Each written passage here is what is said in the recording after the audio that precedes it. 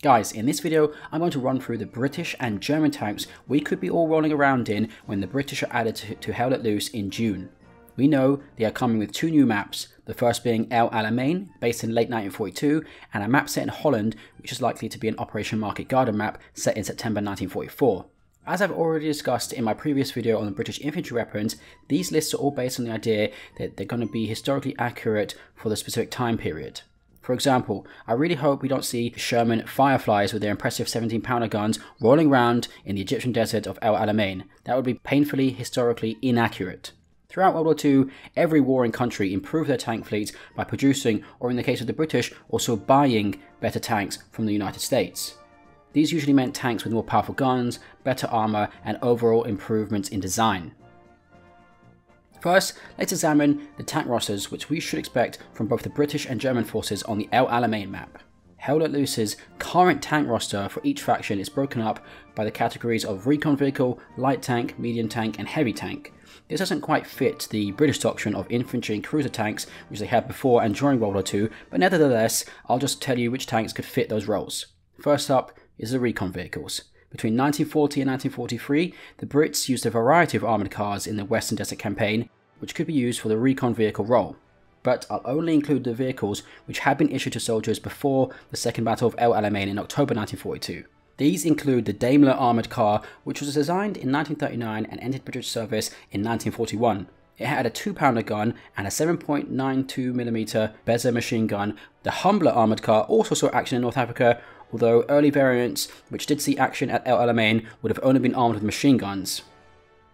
At the Battle of El Alamein, in the light tank department, the British had 119 American Stuart tanks, specifically the M3 model, and Team 17 could relatively easily convert the American M5A1 Stuart currently in the game for the light tank role for the British. However, the Brits also had light tanks of their own, such as the Vickers light tank Mark VI, but these were light tanks from the mid-1930s, so were really showing their age by 1942. For example, they didn't have a main gun like the Stuarts, instead they were only armed with machine guns. In the medium tank department, the Brits had the American-made M3 tanks. The original American design was known as the M3 Lee, while those made to the British specifications were known as the M3 Grant. The British had 170 of these tanks at the Second Battle of El Alamein. This tank had two main guns, a hull-mounted 75mm gun and a 37mm gun in the turret, which first saw action in North Africa in May 1942.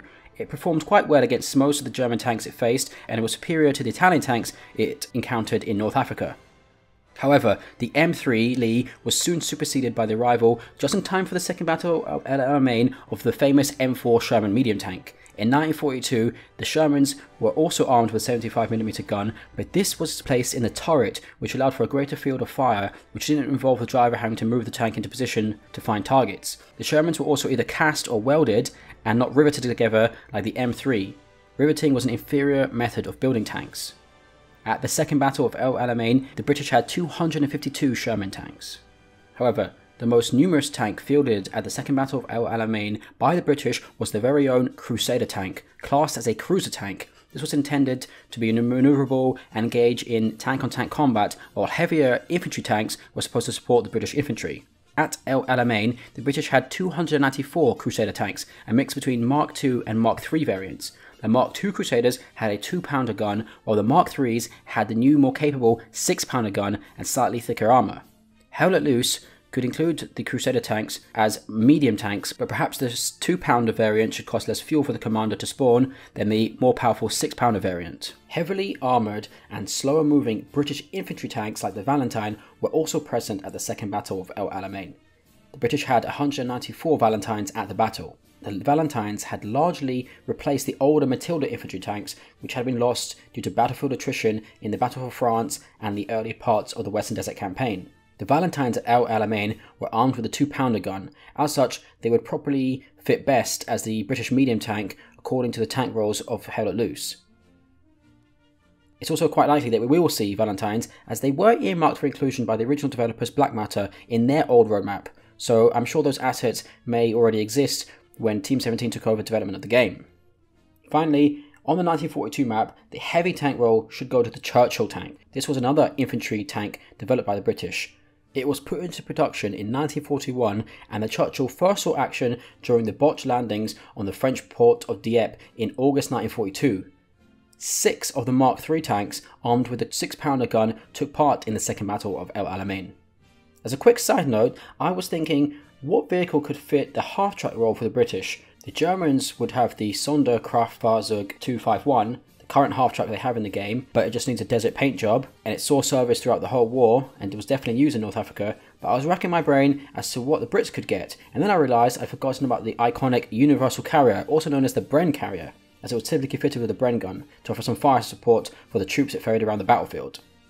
Anyway, let's look at what the aforementioned British tanks were up against at the Second Battle of El Alamein by looking at the German roster. The German recon vehicle currently in the game is the Sonderkraftfahrzeug 234 or Special Purpose Vehicle 234, known as the Puma, which has a 50mm cannon. However, this recon vehicle only went into production in 1943, so it would not be available for the Battle of El Alamein.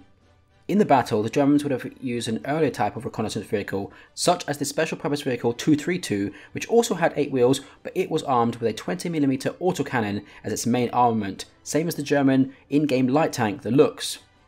The Germans also used other recon vehicles, such as the Leichte Panzersperrwagen 222 or the Light Armoured Reconnaissance Vehicle 222, which in 1942 would have been armed with a 20mm cannon and a coaxial MG34. Currently, the light tank in the game is the Panzer II Lux, or Lynx in English, but this light tank was not produced until 1943, so once again, it should not be available on the 1942 battlefield. Instead, the Germans could get the original Panzer II as its light tank. This was a 1930s designed light tank that formed the backbone of the German panzer forces in the early years of the war and continued to be used on all fronts throughout the conflict. It was armed with a 20mm cannon and an MG34 coaxial machine gun, but it had thinner armour than the Panzer III or Panzer IV which followed it. The best tank for the medium tank role for the Germans at El Alamein would be the Panzer III. The German Afrika Korps had 88 Panzer IIIs armed with a 50mm gun at the battle. The Panzer III, designed in the 1930s, was used extensively by the Germans during World War II. Between 1937 and 1943, close to 6,000 were produced across 12 different variants, featuring upgrades to its main gun, suspension, engine, and armour. It was originally intended as a tank to fight other armoured vehicles with its anti-tank gun. These Panzer IIIs were supposed to work in conjunction with the Panzer IVs, which had originally been designed as support tanks for the infantry with their 75mm short-barreled guns, capable of firing high explosive shells against soft targets.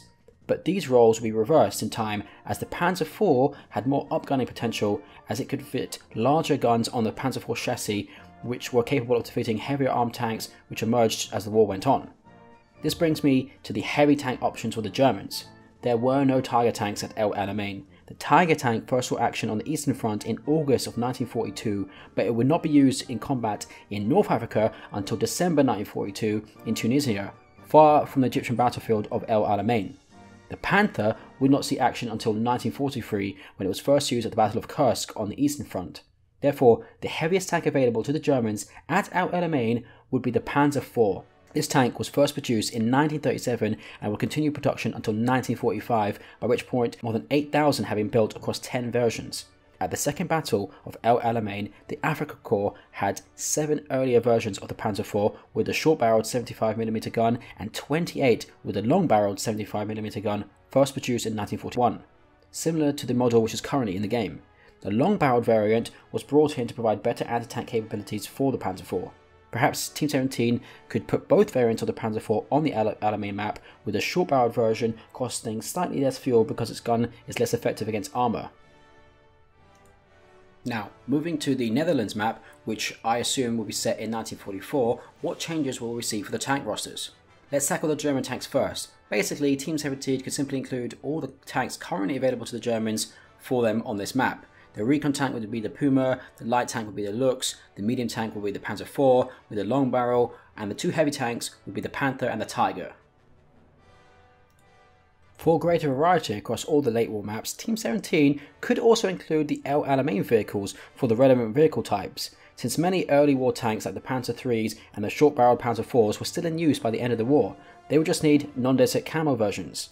These older tank models could simply be made available for less fuel than their more developed late war counterparts. This would add more variety to the German tank rosters and perhaps justify the time taken to model these new vehicles for the game, since they could be used more widely across some of the existing maps without crapping all over the historical accuracy. When it comes to the British and Commonwealth tank roster for 1944, those forces in Europe were still using the 2-pounder armed Daimler armoured car, but they also had the Mark II AEC armoured cars, which had a 6-pounder or a 57mm gun, as well as the Mark III AECs, which had a 75mm gun, so packing a lot of firepower for an armoured car. The British also had access to M8 Greyhounds, the current recon vehicle for the Americans in Hell Let Loose, as well as the T-17E1 Staghounds, another American-made armoured car. The light tanks of choice for the British Army units by this stage of the war was firmly the Stuart light tank. The Vickers light tank Mark VI would be pretty useless on a 1944 battlefield. The medium tank for the Brits in Europe would not be the M3 Grant or the Crusader, which had both been used widely in North Africa. Those tanks were largely phased out in favour of the M4 Sherman. However, the British did have a new cruiser tank which could fit the medium tank role. This was the Cromwell tank, which was fitted with a 75mm gun. They were used for the first time in combat during the Allied invasion of Normandy in June 1944, and they saw extensive action with the British Army in Europe until the end of the conflict. Just as on the El Alamein map, one of the heavy tank spots should go to the British Churchill tank. By 1943, the British had already upgunned the Churchill again from the 6-pounder to a 75mm gun. They would also produce a variant with a 95mm howitzer, which was intended for infantry support against bunkers and dug-in positions. However, the tank killer, at least in terms of firepower, that we already know we are getting with the British is going to be the German Firefly, as highlighted in Team 17's roadmap reveal. It was based on the US M4 Sherman, but it was fitted with the more powerful 3-inch or 76.2mm British 17-pounder anti-tank gun, which was capable of penetrating the armour of the Panther and Tiger tanks. The name Firefly comes from the great muzzle flash produced by the 17-pounder when fired. So folks, that is my list of tanks which we could see along with the El Alamein map and the Netherlands map when the British are added. Let me know in the comments which of these you are most looking forward to trying when the British are added to the game in June.